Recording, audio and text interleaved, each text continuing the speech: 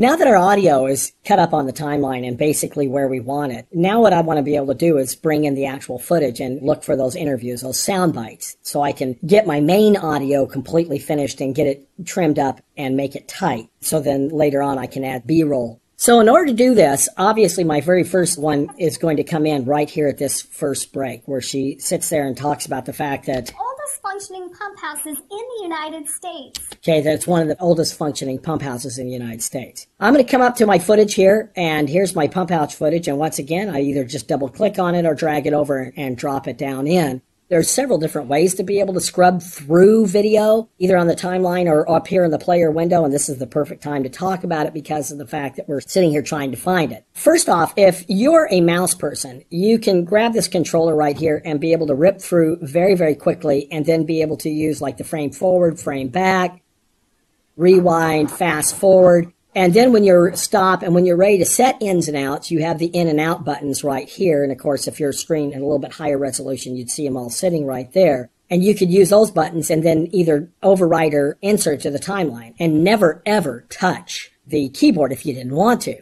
However, if you're a keyboard user and one of those individuals who think that the mouse is inherently evil, that we should still be using DOS 1.0, you can use the keyboard all you want to. Your JKL keys, in other words, L will sit there every time you hit it, will go up. Of course, K is pause, and then J does the exact opposite in the back.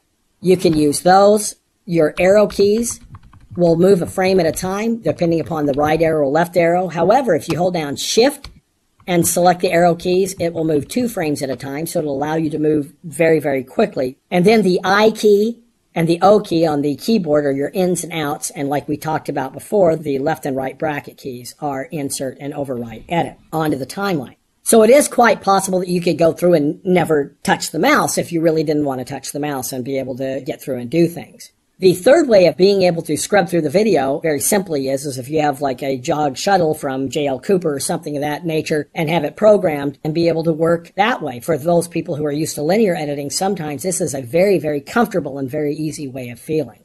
The fourth way, however, and I've said over the years that it's not in the manual, and I really don't know if I can say that anymore because I haven't really searched it out, but this is kind of the ultra cool way of going through the video up here. If I place the mouse over either one of the overlay windows and I hold down the right mouse button and draw a circle, just like a jog shuttle, it's going to go through. The faster I go, the faster it goes.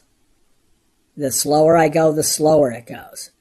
Kind of cool, huh? And watch this. If I sit there and find the place where I want and then hold down the left mouse button and just drag a little bit to the right, watch my endpoint right here. It sets an endpoint. And then if I sit there and hold down the left mouse button and just drag it to the left a little bit, now I have an out point. So in other words, I can, with the mouse, without touching any buttons even, be able to go in, scrub through, set ins and outs, and then to drop it down to the timeline, I just have to do a downward motion. Now, I'm not going to do that right now, obviously, because I'm looking for a soundbite, and this is just regular. So I'm going to go ahead and do a mixture of a little bit of both here. Oh, and just so you know, you can actually type things in, such as my endpoint right here is at 26 seconds, 28 frames. So if I just click on any one of the numbers and type in 26, 28, you'll see that the semicolon, because I am not working in progressive mode, I'm working in drop frame, automatically has a semicolon put in. If I hit enter, it automatically sets all the leading zeros. I don't have to say 00 colon 00 colon 26 semicolon 28. I can just type in the numbers and it'll automatically place all of those zeros in there for me. So I'm not sure where my out is, so I'm going to go ahead and play it. They got engineers together and developed a pump house, and they started that operation of building the pump house in 1902. Okay, so 1902. And I can see that I jumped to another one right there, so I'm just going to back it up with my left arrow key, and then I'm going to set my out point right there.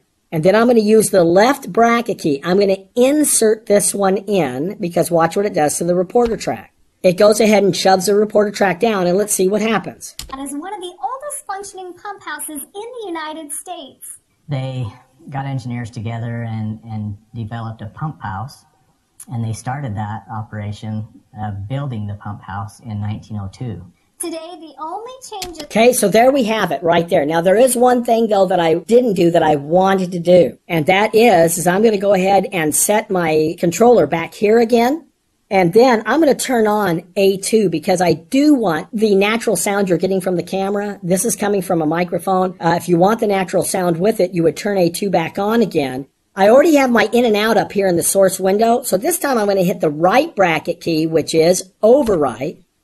And see, look at that. It just overwrote right over the top of it. United States.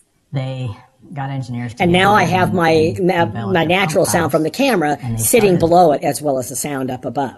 So let's go and do the next one, okay? Here she is right here. She's talking about... And in addition to one more pump in 1959.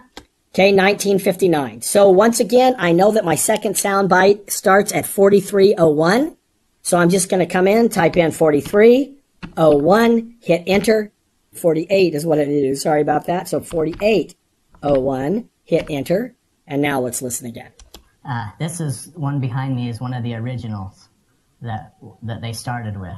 Okay, so I'm going to go ahead and take that last part out. So I'm going to hold down shift, hit the left arrow key, just come back somewhat. Listen again. Okay, that's right before he says that they started with. I'm going to set my out point, and once again, the left bracket key. And all I'm doing here to do my sound bites is setting I-O, left bracket key. I-O, left bracket key. And let me look for my last one here. My last one starts at about 59, so I'm going to bring it down. Notice that my controller right here, I can actually type in 59 right here, 00, and hit it, and I can listen. From 83 to 85. From 83 to 85. Left arrow right here. I'm going to set my endpoint. Listen. 83 to 85. We had huge floods in Utah. And in this pump house, we had water that was over 3 feet. So the water couldn't get into the windings of the motors and ruin them. Okay, right there. I'm going to set my out point. And once again, left bracket key and drop it straight down. And so basically right now what we have, guys, is our B-roll. It's just as simple as a 3-point edit. It's setting an in and an out up on my source, so I have the duration of what I want, and then my controller down here is my third point. It replaces an endpoint. You don't have to hit in order to have an endpoint down to where your soundbite's going to go. Wherever the cursor is, it's already going to be there. So that kind of takes a step out of having to sit there and set that endpoint and then be able to do it. And then you just insert edit it straight in. So we've cut up our audio and our B-roll is set in, and we're done.